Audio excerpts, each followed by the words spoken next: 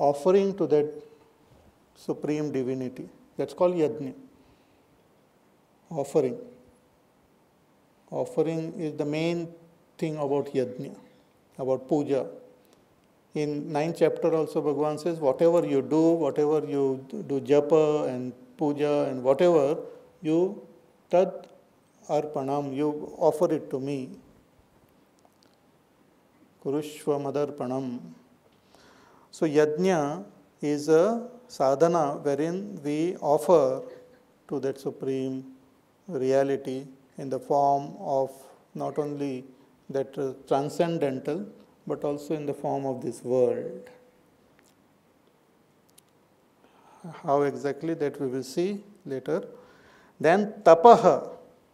Tapa is conserving the powers of our body, our mind, our senses, and directing again all these powers toward the Supreme. Tapas. Ekagram tapa uchyate. Tapas is focus. Focusing all our energy and power towards one sublime goal. That's called tapas. Without that tapas, also our sadhana don't move forward properly. Our energies get dissipated in so many different channels.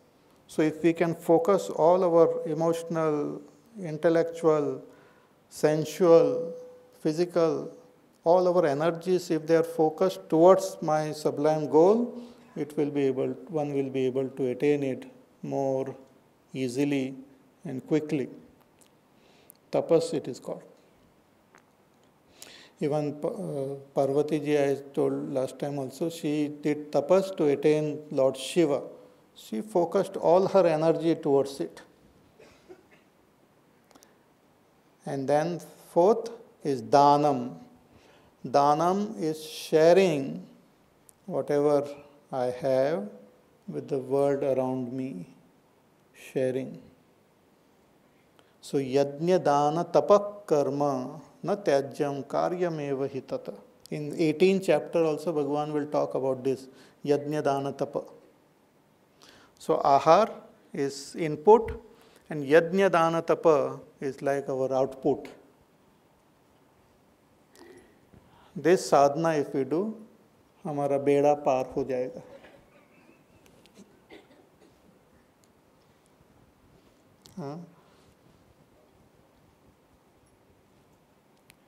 Yajna dana tapak karma.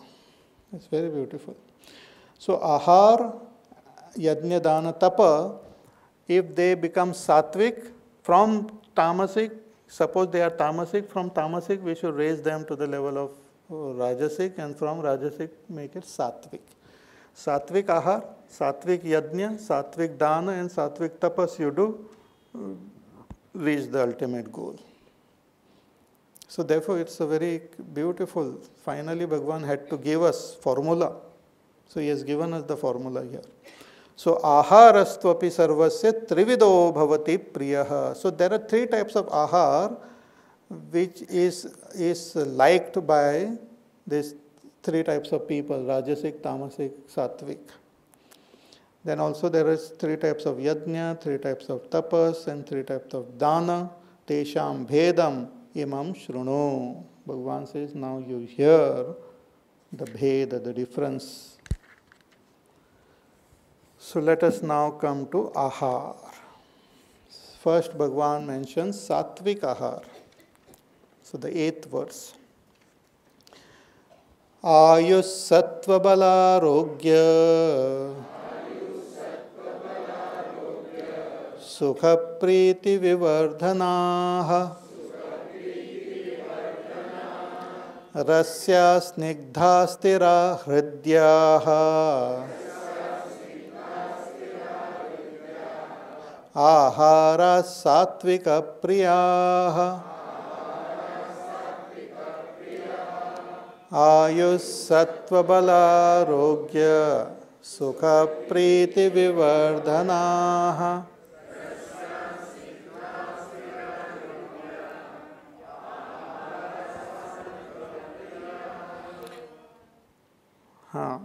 Aharaha Satvika priyaha. Those who are sattvic, they like this type of ahar. This is very important thing to understand, that those who are sattvic, they like this ahar.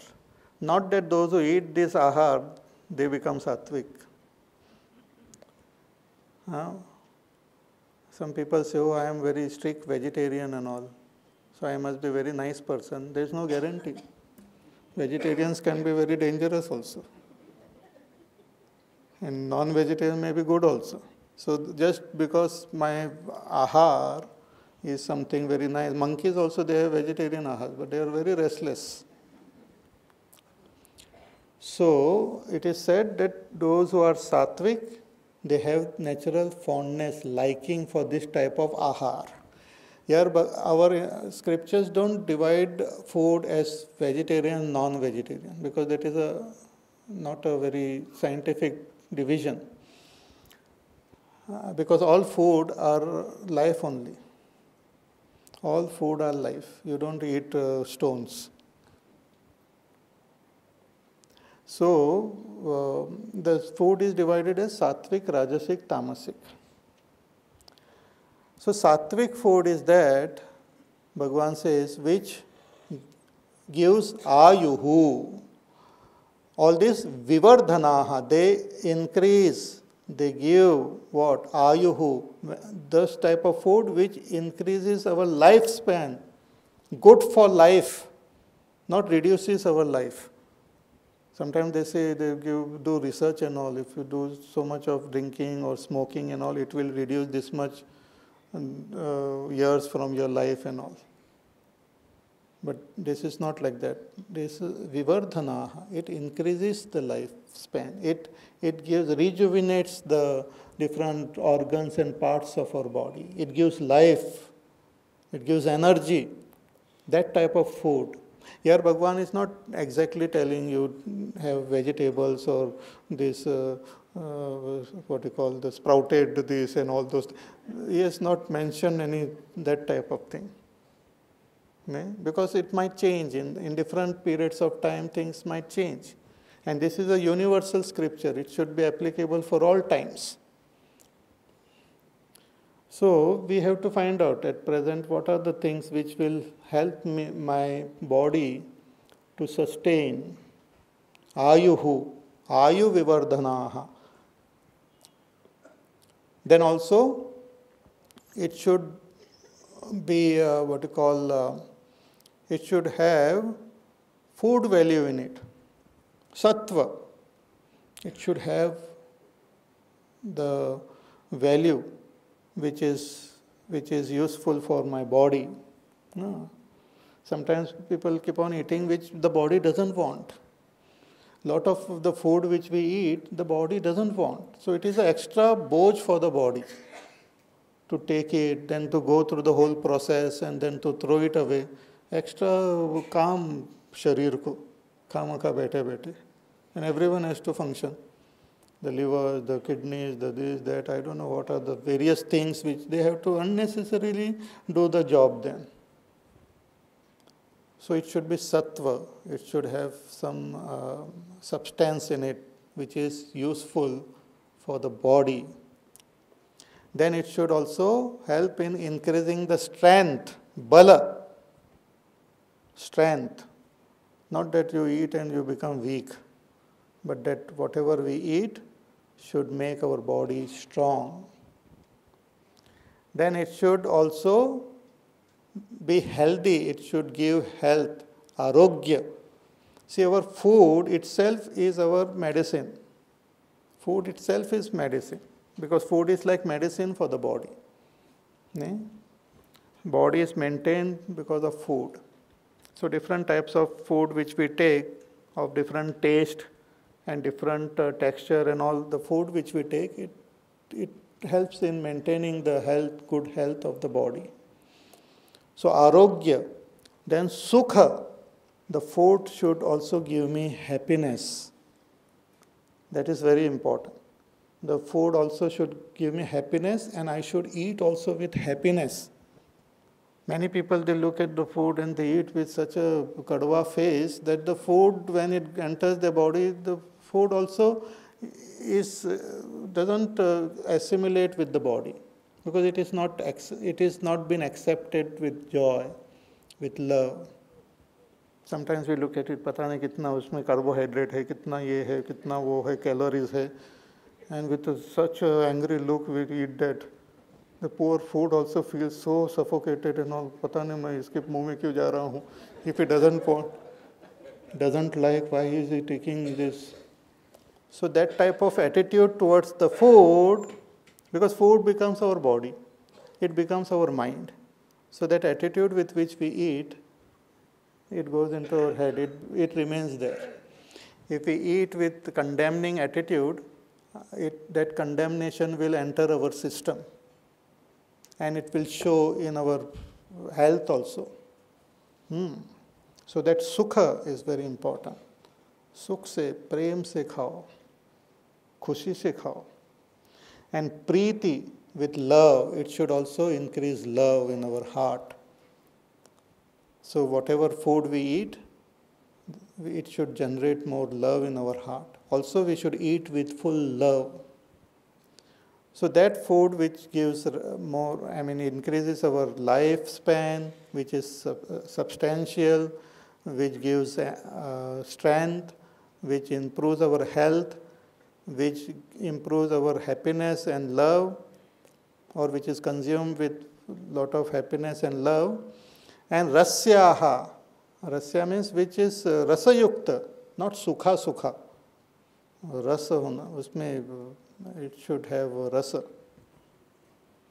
Then snigdhaha, snigdha means chikna, what you call thoda ghee and all. Stira means it should be sustaining. Not that you eat and immediately the food disappears. The food which we consume, all its ingredient essence should remain in the body, sustained in the body. In the sense, the essence should help the body, and it should remain sustained in the body. Stira, it is called. Then hridyaha, it should be pleasing to our heart. Pleasing. Such aharaha satvika priyaha. Bhagavan said those who are sattvic, they like such ahar. So from what type of food I like, I can infer what is my gunas, whether I am sattvic, rajasic, tamasic. Now what is said here about food, as I said, it is applicable for all consumption, whatever you take. Even what we hear, it should be enhancing our life. It should have some substance. It should give us strength, not weaken us. If we hear and we interact with people and it makes us weak, then there is something wrong. Some type of people, some company and all, they drain our energy. After even 5 minutes with them, you feel totally tired. Please, maaf karo mere ko. They drain your energy. So that type of food we should not eat. That food which gives us strength, that company which gives us strength, the books which gives us strength, the activities and the whatever input we get, it should give us strength. As Swami Vivekananda used to say, that our religion and our scriptures gives us strength. They don't make us weak. If it makes you weak, then you discard that. That is not good for you. It should give you strength, not this tamasic, rajasic strength, but divine strength. Strength which comes from what you call devoid of desires and devoid of attachment, the divine strength. We feel strong from within, get great strength to face any challenges of this world. Such strength one gets from the right input. Even Arjuna, he was being fed by Bhagwan All this Bhagavad Gita is like feeding Arjuna. He was fallen down there. He said, I don't want to fight. Then he got that strength. He got up and he said, yes, I will fight. Karishye vachanam tava. So it should give us bala. It should be healthy. Whatever we eat, it should be healthy not only to our body, it should be healthy to our mind. There are certain inputs which might weaken, which might destroy our mind. But we should take that input which is healthy to the mind, to the intellect. So, arogya, then sukha, it should give us joy. All inputs should give us joy. Because that which doesn't give us joy is tamasic or rajasic. Tulsidas ji says that Swantas Sukhaya Tulasi Raghunatha Gatha. He says, I am singing the glories of the Lord because it gives me joy. So it should give us joy. It should increase the love in our heart, the input, whatever be. If I looking at the flower, it improves my happiness and it increases the love in my heart, then it is good input. If reading some books or watching some program or going to some parties, or if it improves, then it is sattvic. If it drains you, then it is rajasic or tamasic. Generally, parties are there which drains the person of his wealth also and of his energy and everything. So, sukha, priti, vivardhanaha, rasyaha, it should not be sukha. So, whatever input should be moist with that love and tenderness in them.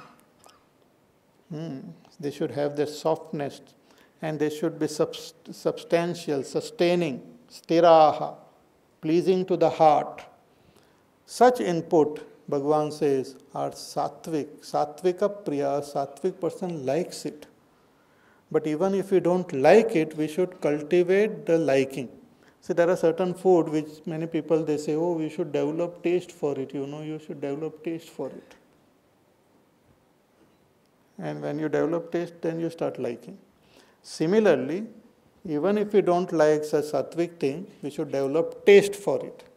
You may not like to listen to Bhagavad Gita and all so much, but you should develop taste for it. You may not like to read or to attend satsang or something which gives us positive energy and all, but we have to develop taste for it. So that is what is called sattvic ahar, which is liked by sattvic people. So this is our first step in our sadhana, positive sattvic input. And avoid the negative rajasic and tamasic input. That we will see in our class tomorrow.